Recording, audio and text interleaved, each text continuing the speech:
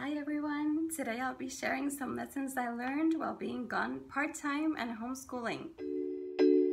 Come on in, come on in, come on in to our Casa Sweet Casa. Alright, so to give you a bit of a background, when we started homeschooling in January 2016, I was more than halfway with my education degree. And I knew that eventually my teacher practice was going to be coming up, but it seemed a long way away. So we just plowed through with the homeschooling and did our thing. So from August to December, we started like our first full year of homeschooling, and we had our schedule and everything was going great. But by the end of 2016, I knew that there were going to have to be some adjustments made, because in January 2017, I was starting my teacher practice.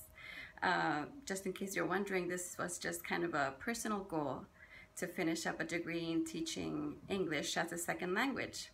For high school, actually, was what I chose because I love literature, but that's something for another day.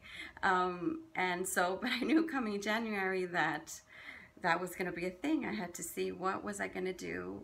My girls loved homeschooling. We loved it. We wanted to continue doing it. Didn't want to send them back to school so that I could finish my degree, finish my teaching practice. And so we had to come up with a plan. And I'd like to share with you today some of the things I learned, because we survived. We were able to have mom gone part-time every day from Monday to Friday and still homeschool my two elder girls and have my little toddler around also doing her little things. So I wanted to share, the first thing I have to say is that I couldn't have done it without a support system.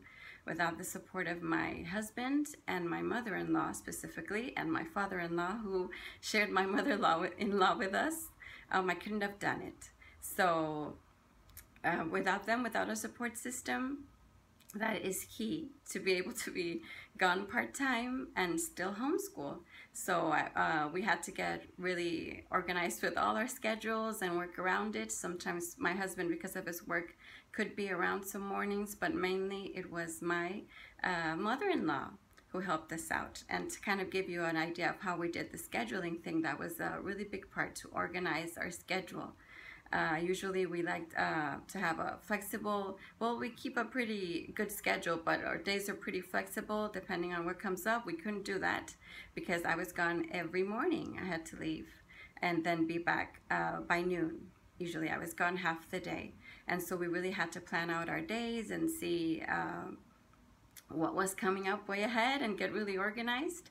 And so what we did is that either my husband or my mother-in-law would stay with them in the morning, and then I would be them, well, the rest of the time when I got home. And I'd like to share some lessons about what really helped us. And like I mentioned already, getting organized was a really big part of it. I always like to plan and have my lessons know what's coming up, but I really had to be very consistent on planning and knowing everything that was coming up. And another thing that really helped us is that my girls, we had to adjust for them being a little bit more independent. Since we started homeschooling, I'm always in the room with them, even if they're working by themselves or doing something a little bit more independent. But this time they had to get used to having their assignments, and then me getting in at noon and seeing what they did. So we had to get in like this rhythm of writing down everything that they needed to get done, and getting really good workbooks that they could work independently on. And then I would mark out what work was for them to do by themselves, and then what was to be done when I got home. And so when my mother-in-law and my husband were with them in the morning, they didn't really have to see what they had to do. The girls already had written down everything that they needed to do, and they got into like a group of doing their things. So that's how it worked. They knew that when they woke up, they had to get ready in the morning and have their breakfast, and then they went right in. I was already gone, and they went right into doing their independent work. And then when I got back in at noon, I would check and see. And that was a really big thing when we were, being consistent in checking their work, because I was not in the room with them checking as they went along. So I had to be really consistent every day at checking what they got done, what they needed help with, or how they were doing. And it really helped. It was like a good transition. They're already 11 and 7, so it's a good age for them to learn to be more independent. Obviously, I love learning with them, and I think that's part of the experience of homeschooling, learning together. But it's also good that they learn how to be independent and have their own things to work on. And so I would check it, and that was really key in being able to be gone part-time, that they learned to be more independent, and it worked. And in the future, now we have this, now that I'm done, thankfully, and we'll be back to our schedule before and be with them the whole day, that I'll still be in the room with them, but there's more this dynamic of them being more able to work independently. And so that also, like I mentioned, has to do with the materials. The materials I got had to be very, very good for them to make it easier for me, and also for them to be working independently. So I'm very grateful that we got some good materials that I will be sharing that help them be more conducive to working independently and also simplifying. That brings me to the other lesson I learned. I had to simplify. And sometimes we want to do everything, we want to get a lot of things in, and I realized starting January that we were going to have to let some things on hold so that I could be able to manage. I had less hours in the day with them, and also I had all my schoolwork and a heavier load of things. I had, as a teacher, practicing teacher, I had to lots of workloads and other things, so I had to be realistic and simplify. And so that's what we did. We decided that we were going to go lighter on history, which is my favorite, and science. We had to go a lot lighter with those, and then we'll go back to them next term, because there was not enough hours in the day to get everything in once I got home. And going back to our schedule, when I got home, we did do our read alouds, and we did do some things that they needed help with. Like my 7-year-old does math with me, and she needs more help in Spanish with me. When it comes to grammar and some things, it's harder for them.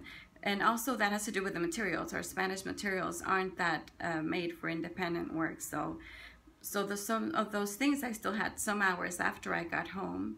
And then after lunch, we got into what they needed me to help them with.